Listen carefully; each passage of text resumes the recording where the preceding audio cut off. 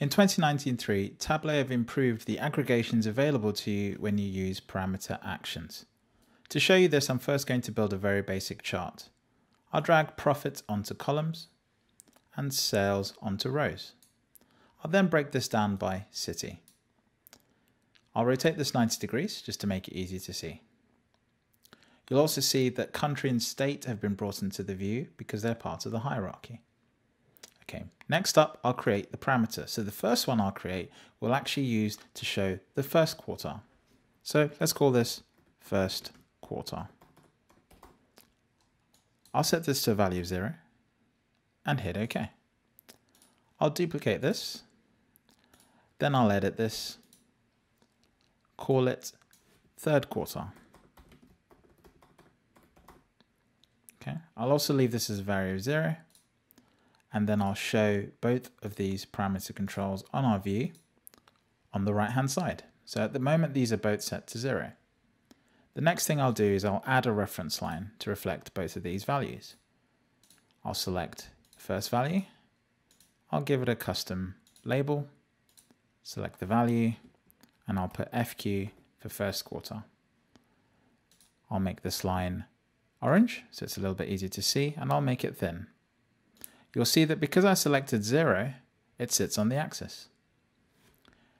I'll add another reference line.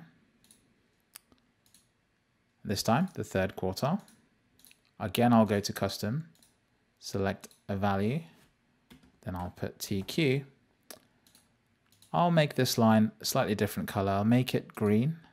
I'll also make it thin. And you'll see here that both items are now on that axis. If you want to, you can move one of these labels to the right-hand side. So all you have to do is go to the alignment, select the right-hand side, and you'll see the first quartile labels on the left and the third quartile labels on the right, but both of them are sitting on the 0 axis. Now the final step is to get this parameter action to change these values. So I'll head up to Worksheet Actions, and I'll add the first action by selecting Change Parameter. Will affect the first quartile. We have to make sure we choose the right value here, because if I was to say choose cells, I would actually be showing the first quartile for the selection on the cells, which is not where I've actually set the reference lines. What I need to actually do is make sure I choose profit, which is on my y-axis, because that's the axis I use for the reference lines. I'll select profit, and you'll see here that we have first quartile and third quartile as the new aggregations. You won't, however, see the third option, which is concatenation. We'll come to that in a second. Select first quartile. I'll call this FQ action, so it's easy to reference it later. Click OK. Click OK, and we'll test this out. If I select 4 items, you'll see that the first quartile changes to reflect. And when we deselect, that stays. Right, let's apply the second one. Let's go to Actions, add an action, change parameter. This time, the third quartile, the field is the profit, third quartile is the aggregation. Hit OK. Before we do that, we need to remember to change our names. So I'll call this third quartile. It's always good to label your parameters. And now when we select the items, both lines change to reflect the options. You can also see the parameter values are updating here on the right-hand side. Now the last step is to use the concatenation option to show a list of the selected values when we made the selection. In order to do this, I need to create one more parameter. I'll create a parameter by clicking in the white space, and I'll call this the cities parameter. The reason being is that I'm going to dynamically feed a list of cities into this option.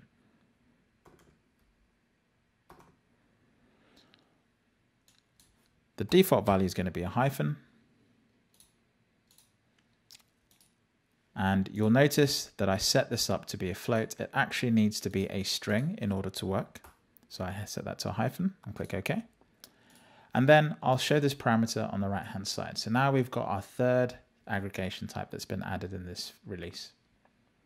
The last thing to do is to apply an action so that when I select a group of marks. It's going to dynamically feed a list of cities into that parameter, and it's going to concatenate them into that parameter. So I hit OK. The last thing I need to do is to have the list show in a particular place. So I'm going to do this by putting that parameter in my title, setting the font to about 11, hit apply. You'll notice that I can't see anything at the moment. And when I select 4 items, you'll see that the 4 cities I selected, Berlin, Madrid, Paris, and Vienna, are also available to us. Now what I could do is also add the values from our parameter into this as well. And I'll just use an abbreviation so that it's easy to see. And I'll make this one size smaller again, just to give it some differentiation.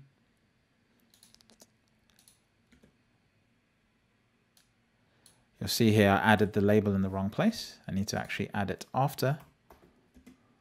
Hit apply. And you'll now see that the values are showing. They've got a lot of decimal places in there, but that's just an example of how you can use the new functionality to generate lists and calculations available to you that stay available after you've deselected the items. That's it.